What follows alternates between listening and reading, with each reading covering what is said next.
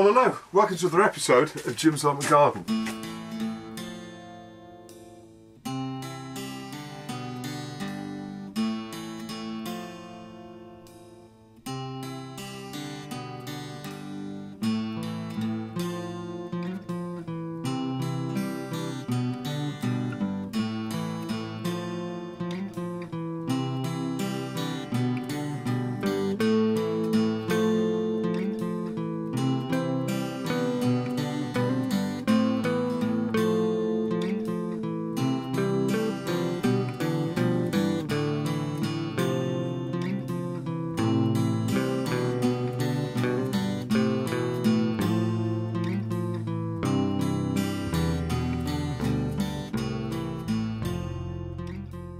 Okay, so I'm just going to go through a few more seeds that I actually got at the back end of last year, and these were basically bought in the sale. So I think I paid, I think these were sort of like 25p a packet, to be honest with you.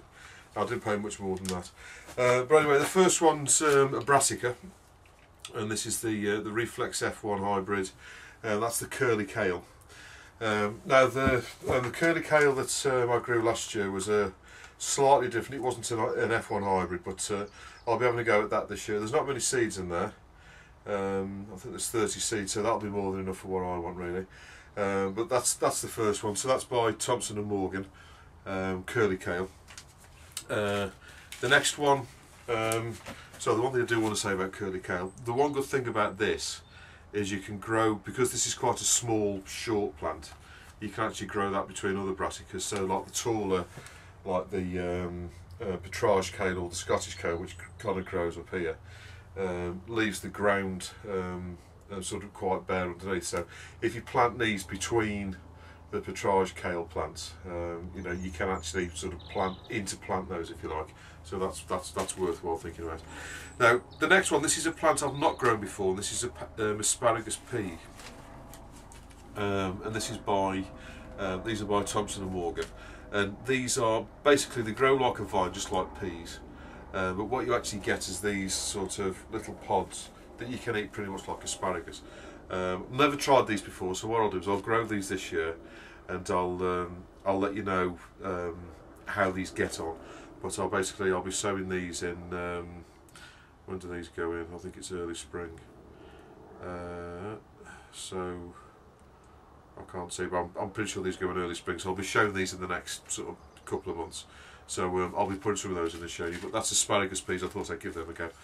The next one is strawberries. Now I've always grown my strawberries in the past by you know, sort of multiplying the ones by, you know, where you get the side shoots and then you plant them up into pots and sort of grow them that way. But what I thought I'd do is try these tomatoes from seed. Now I have known people grow tomatoes from seed in the past, and what typically happens is it takes you a year or two to get the plant established before you can really sort of plant them out. But I thought I'd give these a go, and these are called Florin F1 hybrid. This is from Thompson and Morgan. So I thought I'd give those a go. The next one's are sweet peppers. Now I've grown sweet peppers a number of times in the past, and they're not overly productive in the UK. What you really need, we haven't really got the, you know, you most certainly need to grow these in a greenhouse, and a really nice hot greenhouse. But I've not had massive amounts of success with sweet peppers in the past. But I thought I'd give these a go, and these are called summer salad mix, and they're again from Thompson and Morgan. So there's only a few of them in there, so I'm just growing these for fun really. But I thought I'd give those a go. So I'll be growing those this year. And the last two are my all-time favourite tomatoes. I've been growing Alicante now for a couple of years now. There's a few people on the channel that advised to grow Alicante. Now Alicante was actually derived from Moneymaker, which is this next packet. Now Moneymaker's a very old breed of or variety of tomatoes. It's been around for 100 years or more, most certainly in the UK. And you know, this is a surefire variety to grow. If you've never grown tomatoes before and you want a really good cropping tomato that's you know, that's quite forgiving and is quite you know, will grow easily in most conditions. That's Moneymaker, and I know people who grow Moneymaker both inside and outside in the UK. So it is a really versatile variety, which is probably why it's stayed around so long. But Moneymaker's a good flavoured tomato, or at least I believe it is. And this is the one that I grow more of anything, you know, more than other varieties. But that's most certainly my staple tomato variety, and I get quite a few kilos off each plant, as you probably saw in past videos. So that's Moneymaker, and that's from Thompson & Morgan. I'll also be growing on this side of the greenhouse behind me here, Alicante. Now, Alicante is derived from Moneymaker, so they are very similar variety. Some people say Alicante are a better taste. I don't think there's a lot in it, to be honest with you. And from a cropping point of view, I've got to be honest with you, I struggle to find the difference between these two. But I thought I'd give them both a go again, as I've done in the past. So I'll be growing Moneymaker on this side of the greenhouse, which is the largest bed. That's the 10-foot long bed. And then on this side, which is the 6-foot long bed, I'll be growing the Alicante. I normally grow about 20 odd Moneymaker plants on that side, and then on this side here I normally have about a dozen or so Alicante, and I'll be growing another couple. I'll grow some probably Garden's Delight, which is the small cherry tomato, but that in like I did last year. The rainbow F1 variety that I grew last year, I don't think I'll bother with that again, because that was just, you need far too much room for that plant for the amount of fruit that you get off it. I mean, that basically took over that far corner of the greenhouse, and it was, you know, quite a massive plant. And when you consider that I only really got probably about I don't think I got a kilo of fruit off them two at the end. So you know, from that perspective, and the taste wasn't particularly you know, anything to shout about either. So I don't think I'll be growing that again. Most certainly Garden's Delight I will, because that's a really nice little baby tomato to grow in you know, for salads and things like that.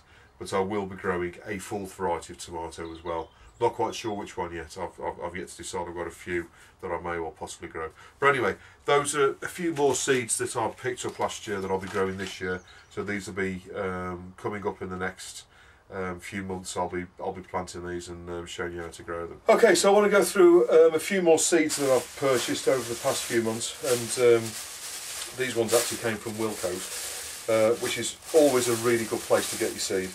And I don't know how much time I've got, so what I'll do, I'll probably go through half of these, and I'll put another clip out with the rest of them, but let's just about pick half of them and you'll see what I've got.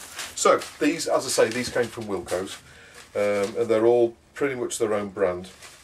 So the first ones, which are quite apt really for today, are the gourds. Now let's put them there.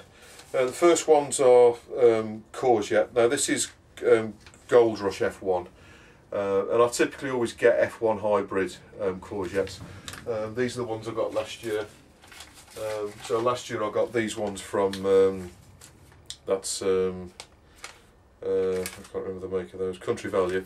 So I got Gold in here last year. There's no reason why to say those seeds won't be okay, but as these were on offer, I got these from Wilko's, as I say, and these are from Johnson's, and this is Gold Rush F1, so that's the courgette that I'm going to be growing this year.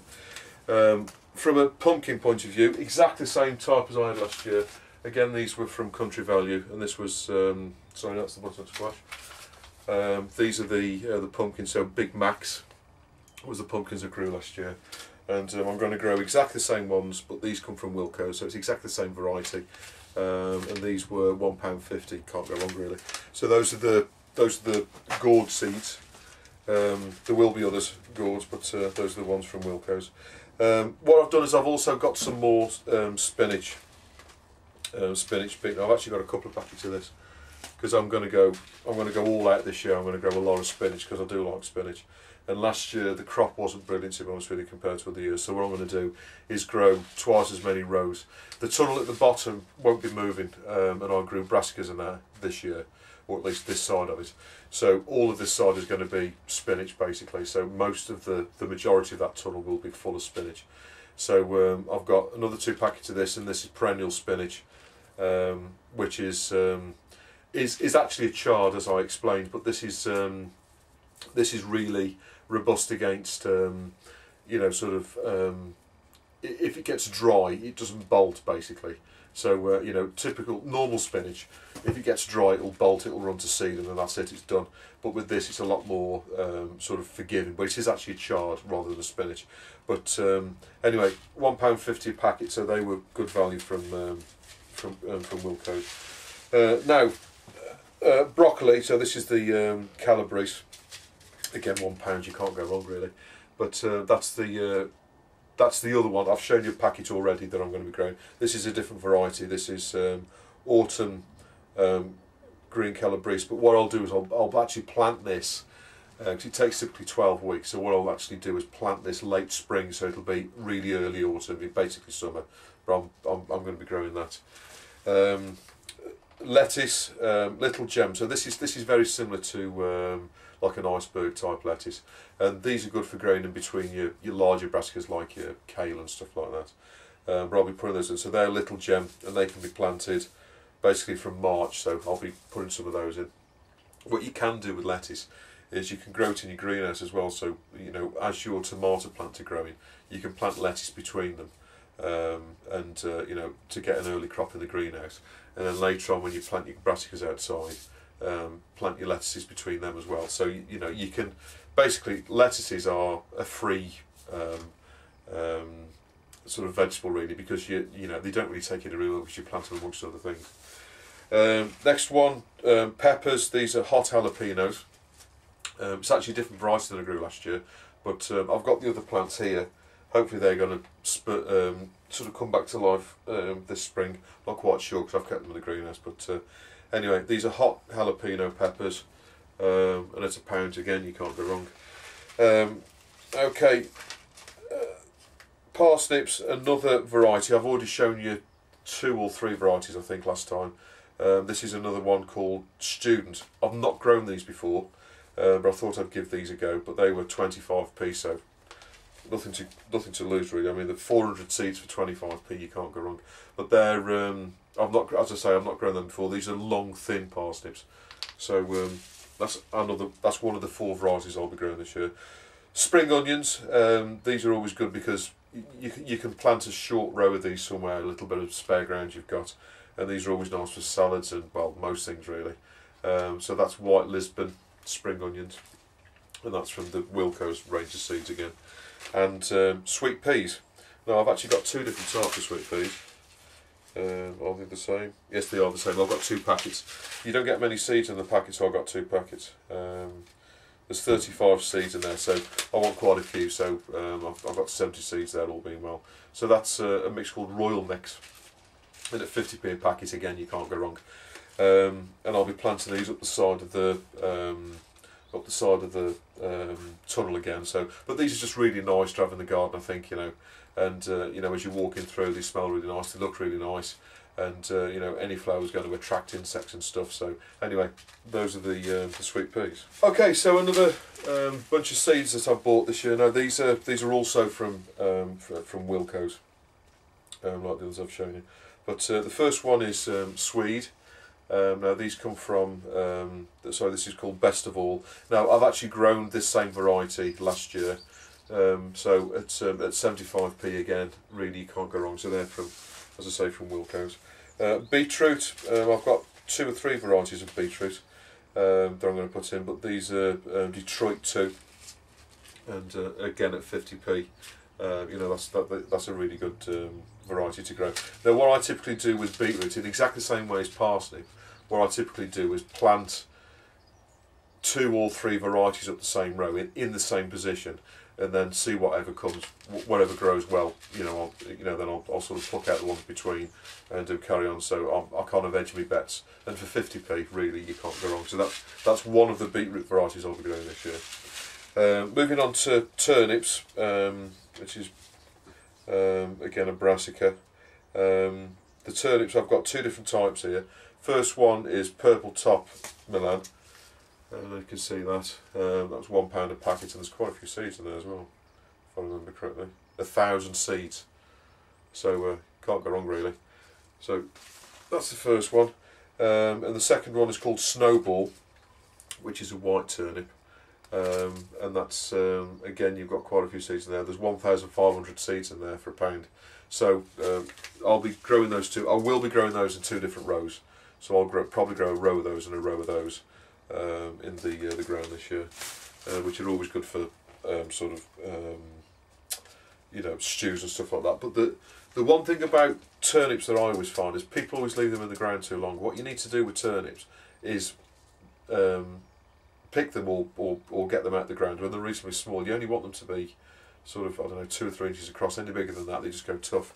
So you know, you're much better off growing lots of little ones, and you know, you can very easily grow a succession of these as well. So you know, put a row in, and then or half a row, depends on how much you need, and then leave it a month, and then put another row in, because you can sow these for 5 months of the year. So you know, you can quite easily get a succession, and you know, so you've always got some fresh ones coming on. Another parsnip variety. Now this is White Gem. I've grown this many times. This is always a really good one to grow, and these grow really nice. This is a longer, thinner variety, but they always grow well in my soil. And at £1, you can't go wrong really. I mean, there's 300 seeds in there, so it's really good value again. And finally, last but least, is a tomato that I grow every year, and this is Gardener's Delight. Now, what I always do is, over the past few years, most certainly, for the last, I don't know how many years, I've always grown Moneymaker and Gardener's Delight, because they're the two, you know, sort of staple.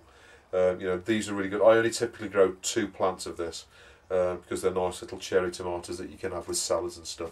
And then typically the rest of the greenhouse is full of either Moneymaker or Alicante, which are pretty much the same variety as I explained last time. But so I bought those, and at 75p, again, you can't really go wrong.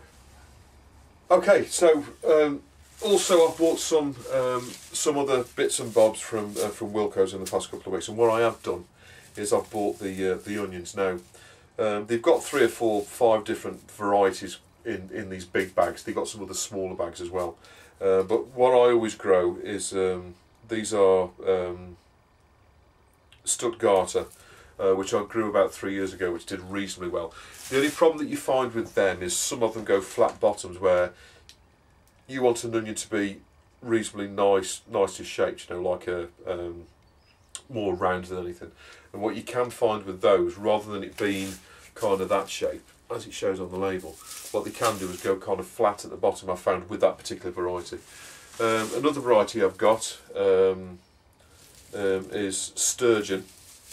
Now these typically are longer onions, these sort of longer, thinner, rather than shorter and fatter. But that's another variety that I've got, Sturgeon. And last but not least, from the white onion range at least, is Turbo. Now I've grown Turbo for many years, and it's always a really good sort of staple variety. Now I have gone for 3 varieties this year. The reason being is last year, as you know, I had that onion blight which we had to cross, and what I've done is I've deliberately gone for 3 varieties this year to edge my bets. Now there's no reason for me to think that one of these is any less susceptible than the others, but as I say, I've got some different varieties this year, rather than, because last year I only grew Turbo and had that problem.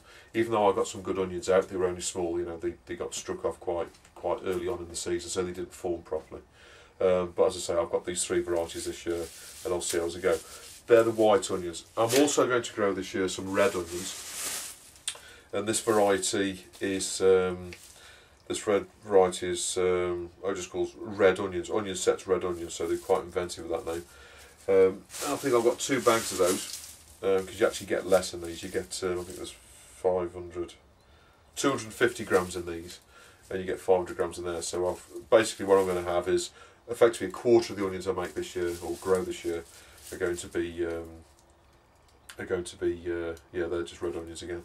Are going to be red, and the rest are going to be white. Now, the best tips I can give you when you're looking for the onion sets, because what you can get with onion sets is you can get a tendency for the onion to run to seed, to bolt. What you want is a nicely shaped onion set that's not too big. Don't be tempted to get bags of onion sets with really big sets, because if they're quite big, they're likely to bolt, either likely to run to seed. So what you want is something no bigger than that. I don't know if you can see that, but you want that's kind of, I don't know, I'd say about half an inch to sort of, most certainly no more than I'd say 5/8 of an inch across, sort of, I don't know, 16 mil across. You don't want anything bigger than that, because what they can do is, you know, if they are bigger, they can have a tendency of running to seed on you. Also, what you want to have a look at is look through the bag when when you're selecting your bag, and the earlier you get to the shops to buy them, the better, because you're going to have the best pick of what's in the shop. You want to look at the little root at the bottom and make sure you've got no sort of fungus or anything on there. And also, what you want to do is just give them a little teeny gentle squeeze and see if they're hard or if they're soft. If they're soft, that means they've not been kept particularly well, and they could have frost damage or something like that. What they should be is, as I say, about 16 mil or so across, about 5/8 of an inch. They should be reasonably firm, when you squeeze them. And just look at the root end, and what you should see is nice little dry roots, as opposed to any kind of white or grey fungus on there. And then you should be okay. So that's what I always look out for when I'm getting my onion sets, just to make sure that the sets aren't too big. And I think for sort of beginner gardeners, they might be tempted to put in all the bigger sets. The bigger the better. In fact, what you will find is, and I've done an experiment in the past. A small set doesn't necessarily mean you're going to get a small onion at the end of it. I quite often find that the small sets actually make nice onions at the end. The bigger sets aren't necessarily the biggest ones at the end, and they're more likely to bolt. So some of the onions in here, this is the Stirren variety. Some of these are a little bit big. So that one there is bordering on too big. I mean, that's reasonably big. Oh, I'll still put it in the ground, but that could possibly bolt. That one there next to it is a little bit big. Now, if you grow your onions from seed, which you can do in one season, you can grow them from seed. You can get some really nice big onions, and they're less likely to bolt. But I've always grown mine from sets because I just find it easier to grow them, and it means I don't have to have anything in the greenhouse. Because typically when you start putting the onions in with the leeks and stuff like that, what you typically find is you're starting to run out of room inside the greenhouse. And even though I've got a nice big greenhouse, you still kind of run out of room. So I find that sets means that there's nothing in the greenhouse that that needs to be done. I can just dig the ground, rotivate it over, and then bob them straight in. There's no need for that, so it's less hassle to do them. And to be honest with you, I've always grown my onions from sets, and I have very few of them that have run to seed or bolted. And typically, when they have, it's because I've not watered them, as opposed to anything to do with actual sets. So yeah, those are the onions. What I have done is something very unusual, and I've actually been out and bought some potato sets, some seed potatoes. Now, I haven't bought any seed potatoes now for at least a decade. I just keep planting the same potatoes I had the last year. So that I always grow kestrel, and I always save the smaller potatoes for the following year, and I just plant the same potatoes back in the ground. But what I've done this year is I've chanced my arm and I've bought some Maris Piper, because I do like Maris Piper potatoes. And as they were only I think they were £2.75 for this nice big bag of them, I thought, well, I can't go wrong really. So I'm going to have a go at growing some Maris Piper. The last time I grew Maris Piper in this allotment, I had quite a disastrous year.